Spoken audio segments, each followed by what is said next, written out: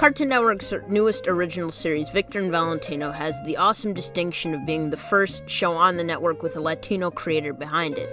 Given the title and the significance this has on the show proper and its premise, I was pretty hyped to learn about it and to see it when it finally came out. Then I realized that title might have gone to someone else, had the network not sat upon an up-and-coming project forever, and I became a little less excited. I'm still hyped, but come on. What's been going on with that project anyway? Oh, right.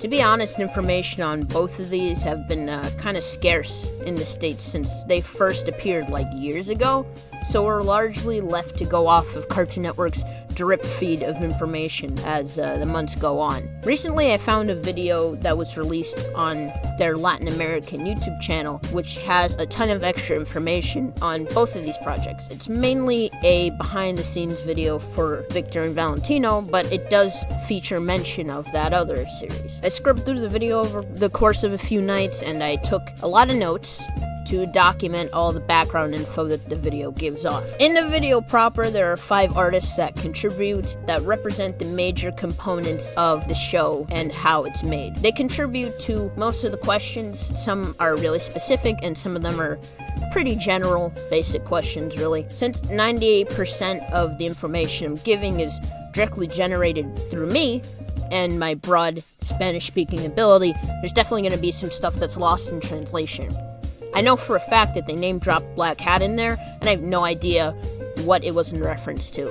So that's at least one thing you have to look out for. I would recommend that you look at the video yourself. I'll drop the link below, and just watch it to get extra info on the series. I know this series just premiered, it wasn't that long ago, but considering its course, I think it's good to look at the extra information that we have and understand the material better because of it.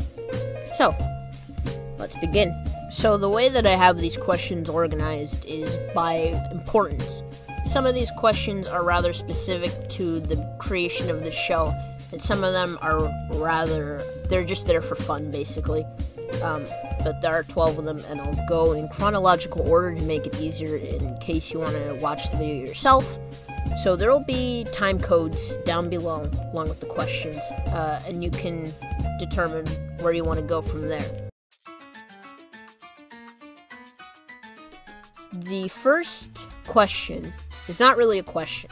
So when I said there were 12 questions, it's really like 12 and a half, because the first question asks Diego Molano, the creator, to describe the show. If I had to repeat exactly what they all said, it would be nuts. So it's just easier to repeat what Cartoon Network's official synopsis is. The descriptor that they gave in the official trailer goes as follows. Victor and Valentino embark on hilarious and supernatural adventures as they explore Monte Macabre, a small and mysterious town where the myths and legends of MesoAmerican folklore come to life. That's the most basic summation you can give for this series. I don't know why you would be watching this if you didn't know that this show is coming out, or maybe you're here for that other show. But yeah, that is the most basic definition. The first real question that came up asked how the creator came up with the premise. Originally, Victor and Valentino was a video game prototype he created in university around 2002, and it was originally called Victor, Valentino, and Vicente. As he grew as a person and as a creator, he realized he wanted his own show. So he took this video game prototype and he reworked it into a cartoon, which is the modern-day Victor and Valentino. The next question asks what the writing process for the show would be.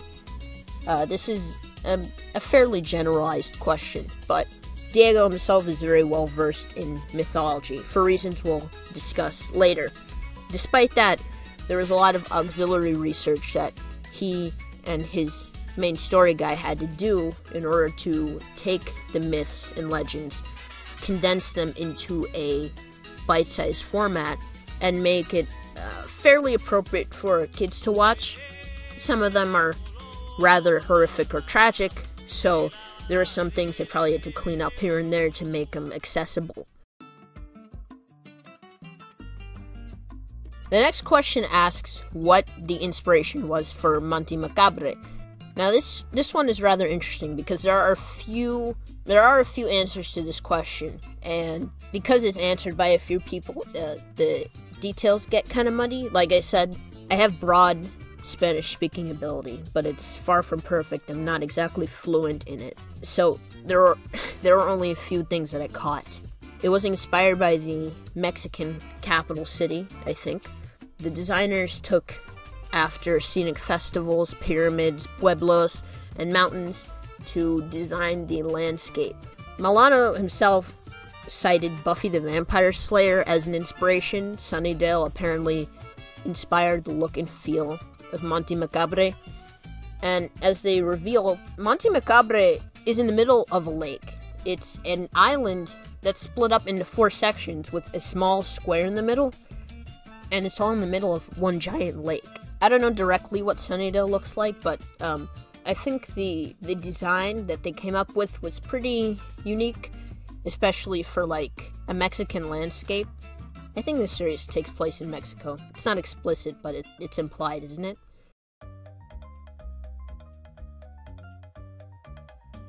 Next question asks what everyone's favorite character is. 3 out of 5 of them said Victor was the favorite. Diego said Vic was his favorite because Victor was him as a kid. The writer also said Vic was his favorite because he's compelling even as a bad kid. Frequently in the interview, if you listen to it, you're gonna hear them describe him as a travieso. And a travieso is basically just a troublemaker. And that's how they refer to him. Just a travieso. He's nothing more, nothing less. That is all you get. Valentino was a favorite of one person for obvious reasons. He's pretty mature, he's pretty smart, he's pretty skilled. He's the heart of the series, and he keeps Vic in line for the most part, even though he gets caught up with the shenanigans every once in a while. Charlene was named a favorite too, because she's very determined. As we all know by now, she's also very determined to get with Victor, but maybe we'll talk about that more as the show progresses. Next question is more generalized. It asks how the background design process works. This is more of a question that anyone working on an animated series could probably tell you about if they know the pipeline, but the background is determined by how the storyboards and the writing comes out. Because the storyboards can do a lot of jobs in one. It can determine layout, it can determine background, it can determine what the props look like, and the character designs. I mean, you need those auxiliary elements to create storyboards, but the storyboards can also reverse engineer that stuff, depending on how far along the process is. But yeah, after the storyboards are done and the writing is finished, and the backgrounds are designed based on the elements that are given by the design team and the creator. So that's the gist of what was the answer given for that question.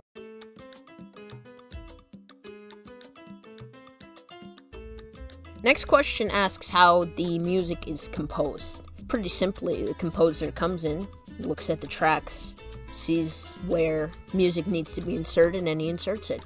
He collaborates with Diego specifically to see which parts need music and which ones don't.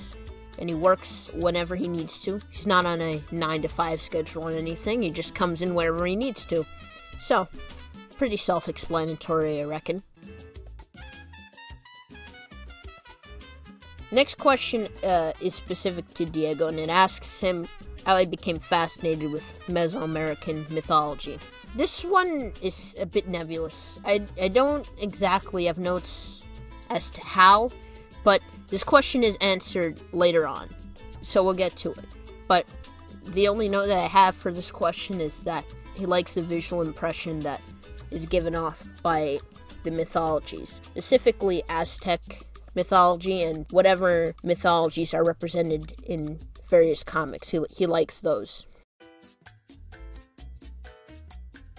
The next question is It's related, but it's kind of off topic. It asks Milano if he knows anyone like Chata. Chata is Victor and Valentino's grandmother. She's nice and jovial and comedic on the outside. And of course, she is inspired by his abuela.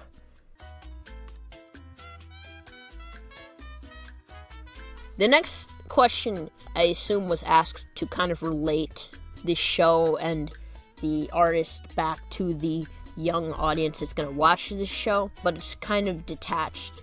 It asks the team what fan art they made as a kid.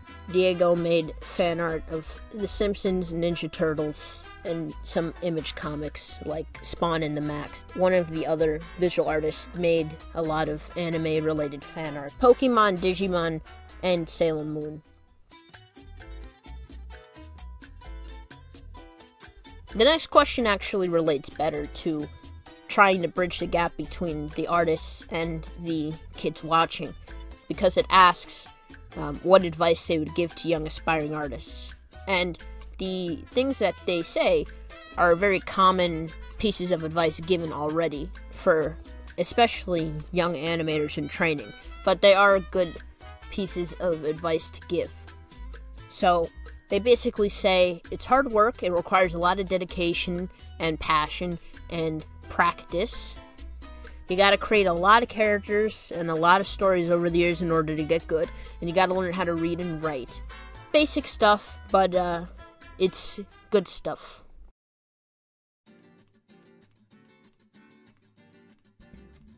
The next question is a juicy one. It's technically not a question, but I included it anyway because it is a focal point of this video. It asks Milano in particular what it was like hanging out with Alan Iturel. And if you know that name, then you probably know that he created that other series that we talked about earlier. He said three main things: that he is friends with him, that he respects and admires him as a friend and an artist, and that they are working on a unspecified project together. And he said that he doesn't know how much he can share at that point, but they have a project they're working on together that he can't discuss. Now, this set off a lot of radars for me, because we haven't heard a lot about this other series in a while, but we have gotten kind of a soft trailer of sorts from the Latin American branch, which is cool. But we haven't heard anything from Cartoon Network in America. So hearing it name dropped in this series that also involves a Latino creator connecting with the two branches is interesting. It leads me to believe that either one of two things is happening. Either, since they are bringing this other series to United States television, let's say, that they're trying to bridge the gap into the main dichotomy of series.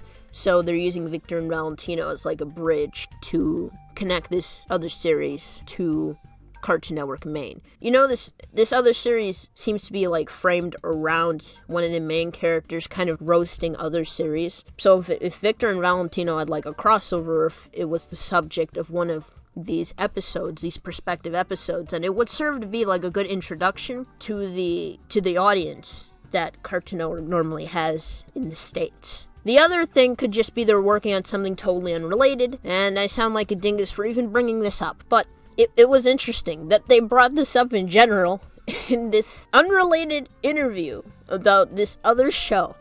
So it leads me to believe that there is a connection to it, because they brought it up at this time, at this place, in this interview. So that's something to speculate on for sure. And yeah, it's pretty interesting on the offset. This was actually foreshadowed on Twitter like 6 months ago. The two documented their journey so long ago. Like, I think it was around October, where they tweeted about them being in California, hanging out together, visiting the magical wall, and talking about stuff. So this might be related to that as well. We have no idea at this point, but it's interesting to hear it being brought up. The last question asks what the major source of inspiration for Victor and Valentino was. And pretty much everybody in the video answers, because there are a lot of ways that a series can be inspired, either musically or visually or philosophically. So there are a few points that they hit on. Comedically, Milano's family serves as a major source of inspiration for the series. He literally called out his mom as like a Latina Lucille Ball, and I had to laugh. His grandfather used to tell him a bunch of stories of mystics and spirits and telepaths and extraterrestrials and other mysteries. And there are also some that were based off of archaeology, I guess. So that also fed into like his obsession with mythological stories and tales. Musically, the composer is inspired mainly by the works of Hans Zimmer and John Williams, and he wanted to channel like a really emotional and cinematic feel through Victor and Valentino in pre-American and mariachi music. Diego in particular is a fan of all types of mythology, so the other cultural mythologies like the Greek, the Roman, the Scandinavian, Egyptian all serve as inspirations for the series, but it's like a soft inspiration because it's not like the focal point of the series. It's the Mesoamerican myths. That stuff is the focal point. I assume like maybe the character dynamics of some of the stories are inspired by the other myths as well. So those are the main 12 and a half questions that were answered during the course of this video. I found it interesting and I really wanted to talk about it because the show just premiered and I feel like half of the series is already out there, whether through the app or on TV itself, but we don't have much background on it, so I wanted to present these findings because it's really interesting. Like I said, I would implore you to check out the original video because I gave a lot of background info. The scope of my knowledge is limited. There's definitely some stuff that might be mistranslated. So any way we can refine all this info would be even better. So that's down below. Timestamps of all these questions are down below. And you can check out the video for yourself and see what else there is to offer in the behind-the-scenes video. Go watch Victor and Valentino. It's pretty good so far. They're just living up to the mission, the purpose of the show. And it only has to get better over time. So yeah. That's the gist of it. Also, the show is not Mexican Gravity Falls. It's time to stop. It's been 2,000 years. Like, it's time to stop.